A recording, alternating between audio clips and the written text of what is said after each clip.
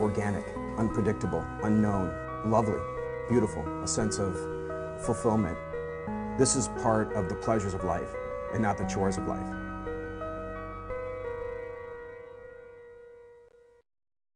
Hello and welcome back. Thanks for tuning in to Daily Iowan TV, your television news, sports, and weather source from the Daily Iowan.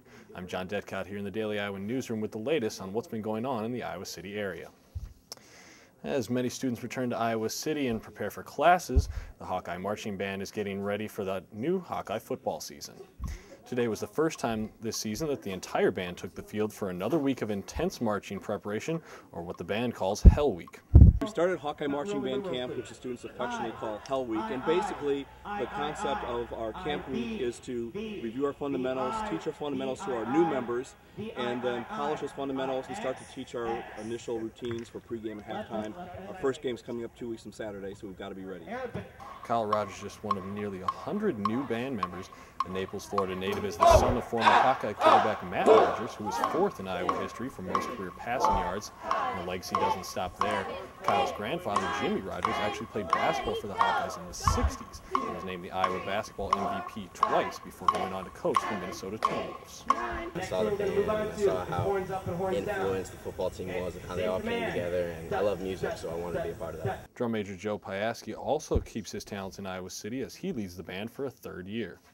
Marching band members are busy nearly all day during Hell Week with a combination of indoor music rehearsal and outdoor marching practice.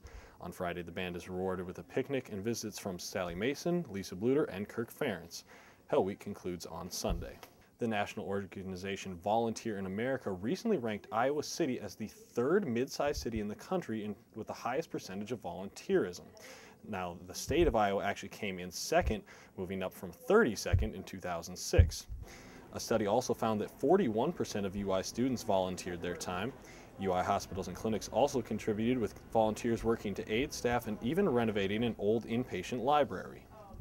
Well, I think everyone's always surprised at how willing college students are to help out, especially here in Iowa. I mean, so I can't vouch for other states, but I can't really vouch for other schools. But here at the University of Iowa, I mean, we have great students. They come in right away freshman year knowing they want to help out and volunteer and get.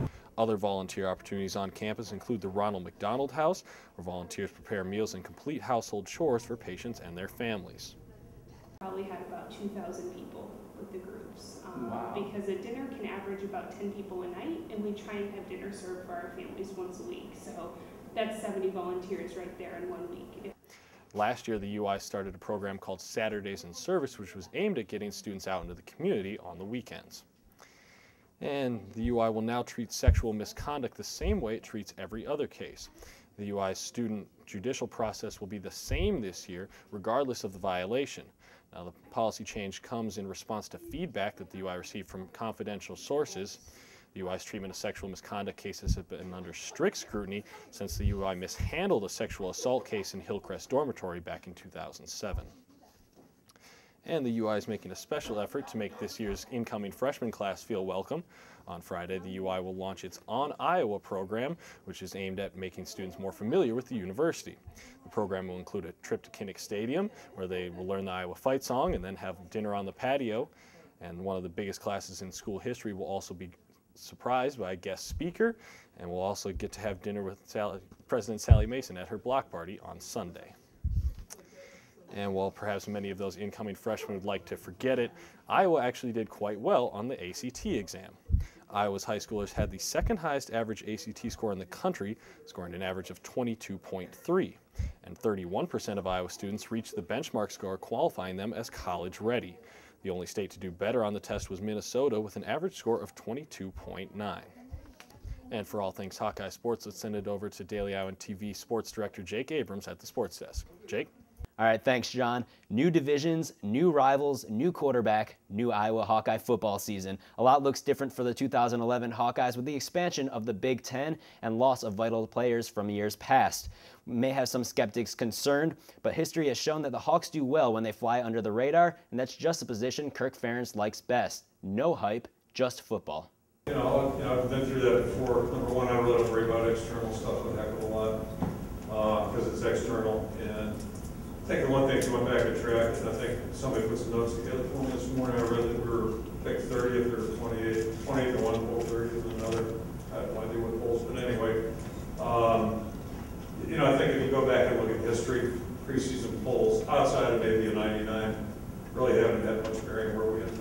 One player that's already proven he could handle his position is quarterback James Vandenberg, the successor to 3-year starter Ricky Stanzi. He knows he's going to have the spotlight on him, but he knows now that's all part of a day's work. It's part of the job. I knew that going in, and I saw that for the 2 weeks I got to play, and it's something that I've embraced and I've been looking forward to. But I know it comes with the job. But even with all the changes that are taking place in this storied football program, one thing is for certain: the team knows how to come together when it matters. We're as strong as our weakest link, so if we go out there and, somebody's kind of goofing around or something, everybody's going to get on. And we're a family, so that's a big thing.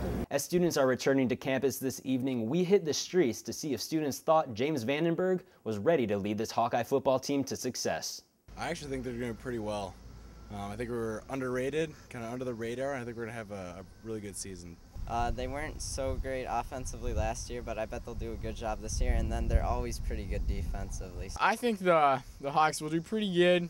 I hear we got this secret weapon, A.J. Derby, coming up, so I think we'll get a kick out of that guy. I think he's got a great arm. I think he's a good leader. Every time I see him like on ESPN being rated, I think they say that his team respects him, and he's gonna be a good leader. Some pretty big shoes to fill, and everyone loves Stanzi around the campus, so it's a pretty big spot to fill, but I think he's up to the challenge. We've been underrated before and gone to the Orange Bowl a couple years ago, so. Every Friday before game day, you can pick up a copy of Pregame in the Daily Iowan. Earlier, I caught up with Pregame editor Jordan Garrettson to get his thoughts on the upcoming season. Jordan, you've been at training camp. You know this Hawkeye team up and down. Let's start with receivers. How's Keenan Davis looking? Is he growing? Is he ready for a breakout season? It's definitely his time, his opportunity. It's finally here. He's a guy a couple years ago. He came in with a lot of hype. Some people said he hasn't lived up to the expectations, but this is really his time, to get that chance and try to live up to those expectations. Great. Now let's switch it over to the defensive line. We've lost some key Hawkeye players, Adrian Claiborne, Carl Klug. Who's looking good during training camp? Who's going to fill those shoes? Well, whenever you lose 3 players to the NFL, it doesn't look nearly as good as it did last year, but I think, the sure things there are the most experienced guys. You have Broderick Binns, Mike Daniels are looking really strong there. Then after that, it's kind of a battle royal for playing time. Coaches, Ferentz, Norm Parker, they've talked about they're totally willing to just rotate as many as 6, maybe even 8 guys on the D-line. So you have a number of players battling for spots there. Main thing there is at the open practice this past Saturday, there were a lot of people banged up wearing either red jerseys or not even suited up at all. So a big thing right there is for them to get healthy so they can practice with all their bodies there. All right, thanks so much for your time, Jordan. Should be an interesting season. Back to you, John, in the newsroom. Thanks, Jake. And only with Daily Iowan TV can you get a sneak peek at Thursday's pages of the Daily Iowan. Read about how the downtown Poncheros is going back to the year 1922. Plus, find out how a UI professor plans to use a $10,000 grant recently given to his nonprofit news organization. And before we leave you, let's take a look at your local weather forecast. Tomorrow should be a nice one. We're looking at a high of 86 degrees with a low of 64 and sunny skies expected. The rest of the weekend might not be so nice, however. There's a good chance of thunderstorms on both Friday and Saturday before we get back to the sunshine heading into next week. And that's your latest edition of Daily Iowan TV. Be sure to tune in at the same time tomorrow, or you can always check us out online at dailyiowan.com. For Daily Iowan TV, I'm John Detcott. Thanks for watching. Have a great night.